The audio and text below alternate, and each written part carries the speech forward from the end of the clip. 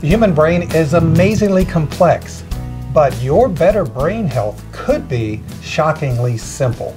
Dr. Kabran Chapek is with us from the Amen Clinic. Oh, my pleasure. Is that right, though? Is better brain health simple? It can be. Although the brain, although it's your most complex organ, it needs a lot of good care to keep it healthy and working well for you. We're going to talk a lot about some of that care as well, but one of the things that you do at the Amen Clinic itself is you do a lot of brain scans. That's been like a big thing since the start. What is that? Other specialists, like gastroenterologists, look. They do colonoscopy and upper endoscopy, and so we have found that using imaging helps us understand what's going on with someone. Ultimately, it helps me be a better doctor because I ask questions that I may not have otherwise asked. I understood that the Amen Clinic was about brain health, and when I hear you talk about a psychiatrist, I'm thinking, okay, why would a perfectly normal person, me, want to go see a psychiatrist? When you, as it brings back to the imaging piece, if we assess the brain, we can actually tell, we can actually assess someone's brain where they're at and predict potential problems that could be coming down the pike.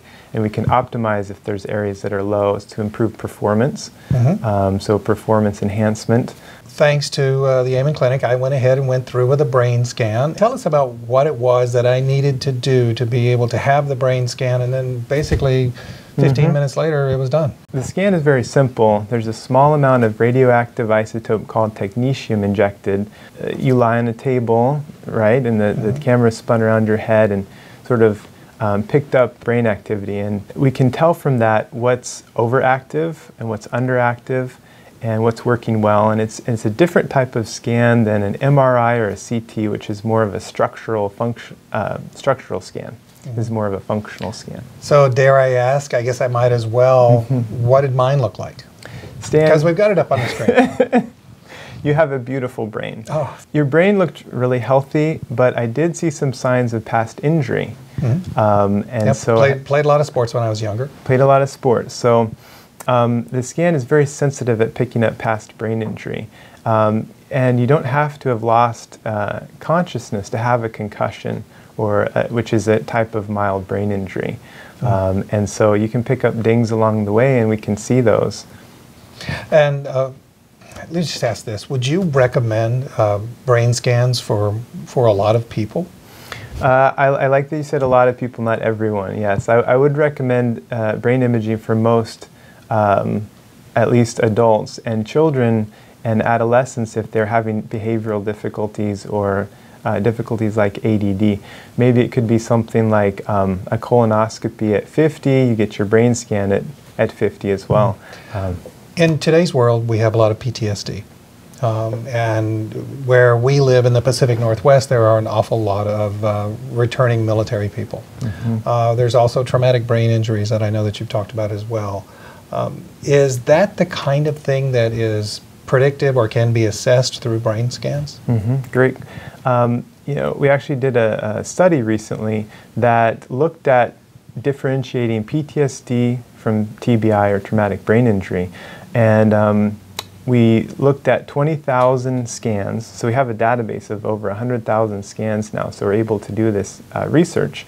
It's very exciting. So we had 20,000 patients, and then 200 of them were veterans. And that's because it's so common to have TBI or PTSD, and the symptoms can overlap, like insomnia, depression, anxiety, problems focusing, but the treatment is vastly different. So oftentimes for PTSD, the brain is overactive and we want to calm the brain. Whereas with TBI, it's a pattern of underactivity typically, and we actually want to increase activity and healing for the brain. And we were able to clearly differentiate the differences between TBI and PTSD, or if they had both, which many of the veterans do. This is a great time actually for you to describe the brain itself. And if you could do that, that would be very helpful to the audience. Your brain is actually as soft as butter, and your skull is quite hard. And you can see on the inside that there are many sharp bony ridges which can damage it if hit by, it was not designed to be hit by soccer balls, playing football. Rams and woodpeckers were, they have built-in shock absorbers, but we don't. This is the frontal lobe, which is involved in focus, concentration, organization, and empathy. If we look at the underside of the brain, we can see these other structures. So these are the temporal lobes involved in, it's where our memories are stored. There's a small portion, the hippocampus, and this is the brainstem coming down. It regulates many of our automatic body processes that we don't have to consciously think about: breathing, digestion, things like that. This is your cerebellum in the back, involved in balance and coordination, and it's sort of like your automatic processing speed in like RAM in a computer. It sounds like that modern medicine of 2016 really has a far better handle on the brain and its functions and making it better than we did just a few years ago. Mm-hmm. Is that largely because of these scans? I think that we are still, in many ways, we don't know a lot about the brain, but we're beginning to understand much, much more. And I think imaging is playing a huge role in that. Not only SPECT, but also fMRI and other types of imaging, including qEEG, which is looking at the electrical activity of the brain. And I think the next step is going to be combining multiple types of assessment and putting them together. Actually, we want to do that at some point and include the volumetric MRI with SPECT imaging, with qEEG. That's something we're working on. And the Amen clinics, there's several around the United States. Right. So we're in Bellevue, Washington. There's the New York clinic. So basically 3 on the East Coast, 3 on the West Coast. Yeah. You've also worked in concert with UCLA. Dr. Dale Bredesen is a neurologist at the Buck Institute. He's also a researcher at UCLA, and he's just been a neurologist doing research in the lab on aging and Alzheimer's disease. However, working 27 years, in the past few years, he's developed and come up with some discoveries about new treatments for Alzheimer's disease. And you know, Alzheimer's is typically thought of now that it's uncurable, it's not even preventable, and there's really no treatments that work. But he's, I think, begun to crack the code on that as far as treatment. And really the problem has been that there isn't one single drug treatment for Alzheimer's, that each researcher has found one element of that. But he's putting together more of a programmatic approach, which is what we do at the Amen clinics as well, is to look at all aspects of someone. You know, as far as treatment, we want to look at what they're eating, their exercise, look at deficiencies or toxicity. And if you put all of those pieces together, there's much more likelihood of success and improvement. And he's actually been able to publish and show reversal of cognitive decline. Okay, I got to interrupt you there. Reversal of cognitive decline. That sounds like a good thing. That's a good thing. That's a good thing. So these are patients who either have Alzheimer's disease, early stages, or mild cognitive impairment, and it was able to reverse the symptoms that they were having. And was this a miracle drug? No, it was not a miracle drug. What was it? So it was a program of treatment. It was a programmatic approach which included extensive lab testing to identify and subtype the different types of Alzheimer's disease. His thought is that there are multiple pathways to get to Alzheimer's disease. It all ends up as Alzheimer's disease, which is deterioration in the temporal lobes, which are in the hippocampus. So what I have read from the Amen clinics is that there really is a significantly different approach. Instead of bombarding the brain with drugs, because the brain itself takes up so many calories, it takes up so much energy, which I had no idea about, that it really, diet is a huge aspect of brain health. It's exactly, Stan. It's the brain uses 20 to 30% of the calories in your diet. Oh my gosh. It's only 2% of your body weight, and so it's very hungry, and it just uses a tremendous amount of energy. And so it's important what you feed it. So if you're feeding your brain good fuel, it's going to respond well. If you feed it junk. It's going to not work well. And so Dr. Bredesen found that this was a key piece to helping patients improve. I want to get back to Alzheimer's in just a minute, because especially when it seems to be diabetes of the brain, or diabetes type 3 as it's being called today, and we have to get into insulin resistance as well. But I want to stay on diet for right now. Okay. What I have seen, the research that I have done for this show, is that water is the #1 thing that people need for the brain. Is that right? Just water? No, you need more than water, but that is an important element. And the brain is up to 60 to 70% fat. And so, but the rest is mostly water. Yeah. So I get to eat bacon all the time? Hey, I'm ready for that. Actually, there's a type of diet which is very healing for the brain, called the ketogenic diet, which is up to 70 to 75% fat. And as part of that diet, you couldn't eat all bacon, but you could eat some bacon and be in a state of nutritional ketosis. I understand that 2 of the top fat sources are salmon and avocados. Right, exactly. Those are very helpful for the brain, because the salmon contains omega-3 fatty acids, which are anti-inflammatory. So with any brain disease, we're always concerned about decreasing inflammation. And avocados are a saturated fat. But it's the good kind, because it's a vegetable source, and it's good. Does it matter if it's wild salmon versus farm-caught salmon, or organic avocados versus, chemically laced avocados? Great question. The farmed versus wild is true. Like, you shouldn't ever eat farmed salmon. It's basically a toxin. The farm salmon are grown in pools where they're fed feed that is nutritionally deficient. They tend to be toxic. They're high in PCBs typically, whereas wild salmon are much lower in toxins. Basically, stay organic. Stay organic. The avocados, the Environmental Working Group has a great list of foods which are more important to eat organic versus not. The Dirty Dozen versus the Clean 15. And so it's best to... And we're going to get that up on the screen, the Dirty Dozen 15, just so that you can have that as a reference. One of the other foods that I was surprised was eggs. Eggs are actually good for you, not just egg whites, but the whole thing. The whole thing.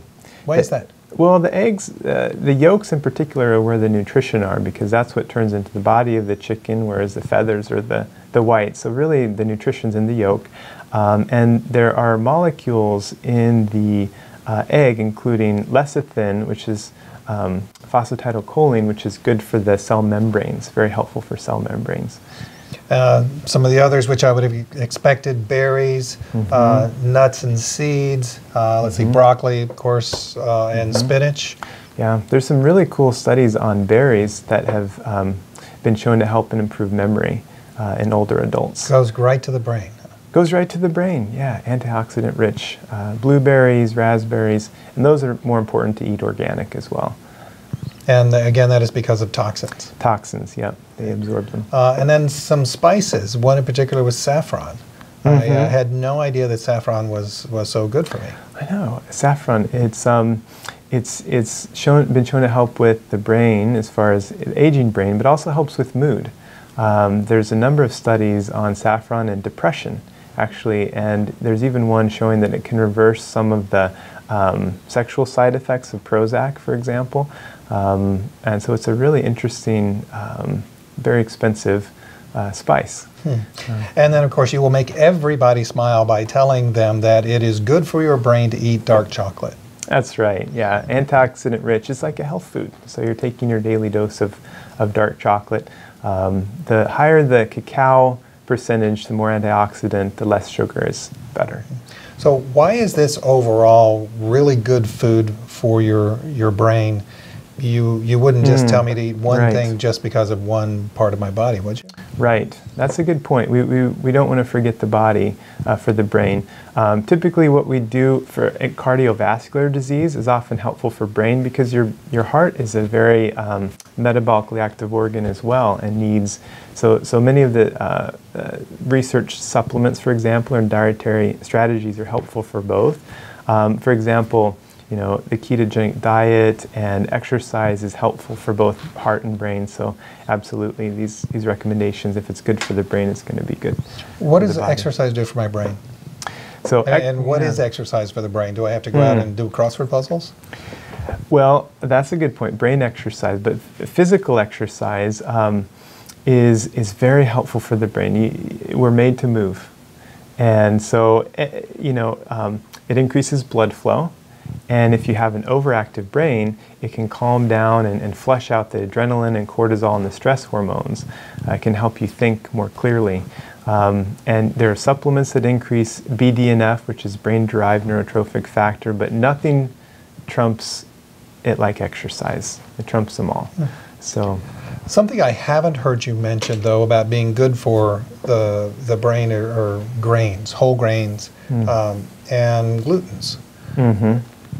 Why not? Yeah, it seems puzzling, doesn't it? Why wouldn't gluten be helpful? Gluten of today is not like gluten of 100 years ago. It's been deaminated to make it more sticky, so you can make fluffy pastries and things, but that makes it sticky or irritating to the gut lining of most people. So it can have an immune reaction in the gut, which if there's inflammation in the gut, often there's inflammation in the brain as well. I would recommend, especially if you have any difficulties, I would recommend most people have less grains, especially gluten.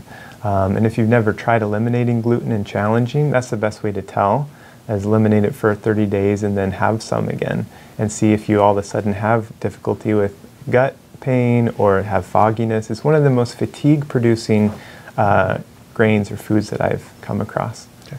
Let's go back to Alzheimer's, because we talked before about it being called diabetes type 3 or diabetes of the brain. Is that accurate?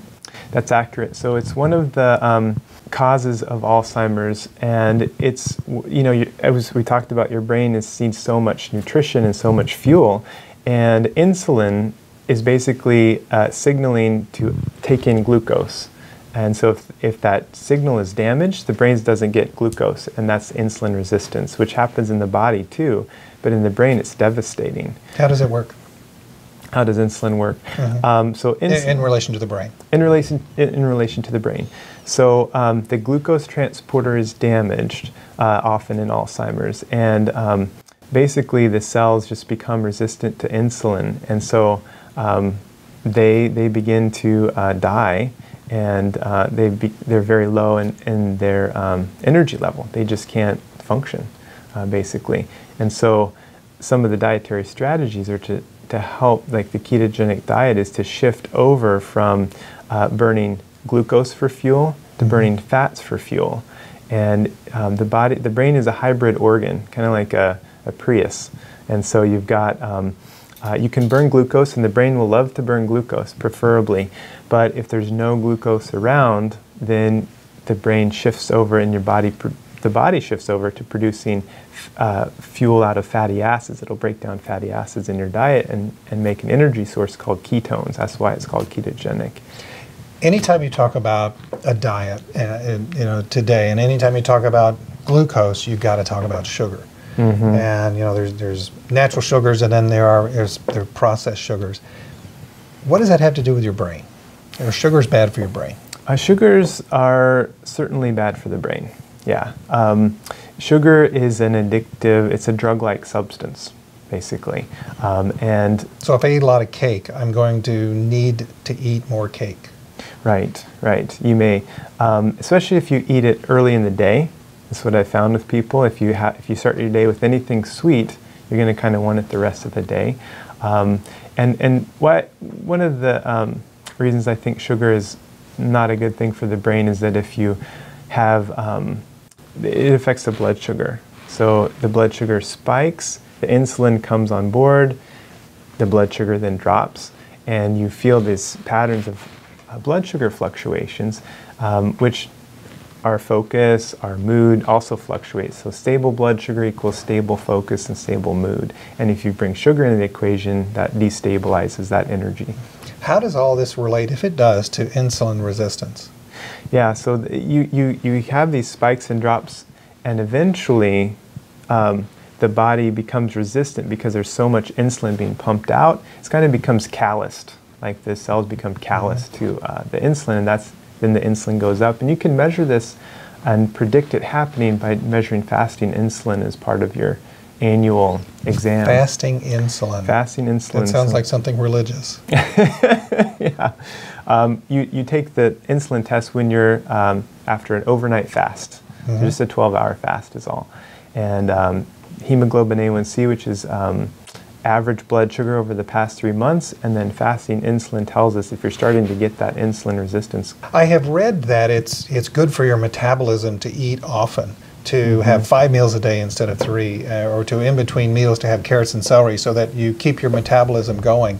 But what I'm hearing and reading is that it might be better for your body, and that it is better for your body, to instead not eat between meals. That's true. It's coming out as a new strategy. It's first off, I'll just say it should be individualized. You know, younger people, kids, adolescents, teenagers, they have a higher need for, they have a higher metabolism. And so eating frequently can be helpful. Again, it's that brain energy thing. We're trying to keep it stable. So it's a good strategy, but some folks get too much nutrition in the form of maybe sugar or carbohydrates. And so actually having periods where you don't eat, say 12 hours, 16 hours of fasting called intermittent fasting, helps the insulin reset. And so my elementary school kid would have breakfast at 7:15, go and have a snack at school at 10:30, go have lunch at noon, come home at 3, have a snack before homework or play, then have dinner at 6, and then have a snack before bed at 8. Is all that necessary? Sounds or is it like bad? my kids. They eat all the time. Normal kid. Normal kids, yeah. I think that's normal and healthy. I think as long as they're not eating a lot of sugary things, I think that's okay for kids. Well, what should they eat? Should they eat berries and nuts and seeds and things like that? They can't have ice cream? They occasionally, it's fine. I would say they should have protein and at each meal and snack if possible. Eggs, salmon, avocados. Eggs, salmon, nuts are a great snack for kids. Hummus and carrot sticks. If they like, you know, olives and things, some fats will help stabilize their blood sugar a little bit more too. And now let's talk about adults. And you talked about the potential to reverse Alzheimer's. And of course, you know, that's what people are going to hear. Can people actually have that much control through diet and exercise? It's very difficult to do, but it is possible. Can't you just do it with drugs instead? You can't. No, you can't. Drugs don't do it because we need to quench inflammation. We need to decrease that blood sugar and that insulin resistance problem. We have to identify deficiencies, and including hormonal deficiencies, potential toxicity, and those need to be removed. Dr. Bredesen talks about a roof with 36 holes is like Alzheimer's. And so one of the holes is drugs, and those can be helpful at improving symptoms, but they're not going to slow this progression, because Alzheimer's is a slow progression that starts 30 to 50 years before symptoms ever occur. With imaging, we can detect changes 5 to 9 years before symptoms occur. So that's one reason people come in and image their brains. But once you've noticed changes, any symptoms, you have about 10 years or so to really start on a program, which is really a healthy living program. But it's intensive for people if they are not used to exercising and eating well. We have an aging population in the United States as well as all around the world. At what age is it too late to start to try to get control back of your brain health? Well, if we're talking Alzheimer's, later stages can't be reversed. So I want to specify that. But it's never too late to change your brain. Your brain's always changing. We used to think that it was sort of cut in stone and we're slowly chipping away. But the brain is always changing up until the day we die. And so there's always an opportunity for neuroplasticity, and which means basically that you can modify how the neurons are connecting and firing and can change. And so that's why I think as you age, a lot of folks have earned their well-deserved retirement. It's time to relax and chill, but it's important to keep the brain active. through novelty, whether it's learning a language, picking up an instrument, and not that it's that you're going to become an expert or perform, but that you're just exercising the brain and challenging it. So things like crossword puzzles and, there's a game called Lumosity that I've played before that was actually pretty fun. It's pretty Brain cool. games. Exactly, yeah. All of those are good, and I would think about it as cross-training. Like you would in the gym, you wouldn't just go work out your biceps and minimize your legs. You would do a full-body workout. And so if someone's good at crossword, you don't want to just do crossword and stick with that. You want to try some brain games on the computer as part of a program. The Amen Clinic itself, there's lots of resources that seem to be available. The things we've talked about today, it seems like times 1,000 is available, like resources and books and things of that nature. Can you get them straight from the clinic itself? Yeah, we provide a lot of resources, including coaching, because it's hard to make the shift. So oftentimes having a family member help, coaching is helpful, but I also refer out for services too, like the exercise program. I say, start with your gym, use a trainer, sign up for some classes. Scheduling is one of the biggest things with exercise, is just scheduling it in. But we are the best place to start as far as creating that program, assessing the brain and where someone's at, and then starting with the basic core piece and then adding pieces in if needed, because there are a lot of options now if we need to really give a boost to brain activity or brain health. We have about 30 seconds left. So if you were to look ahead 5 years in terms of brain research, where are we going to be? Thinking ahead for brain research, I think we're going to find that devices that help modify brain activity is certainly on the horizon. So we're going to map the brain and understand more intricately how it's working.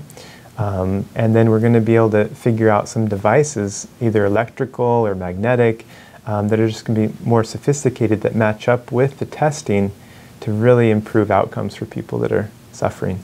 Okay. Excellent. So there you have it. It really does seem like better brain health, your better brain health, is largely up to you. Dr. Chapek, thank you very much. My pleasure.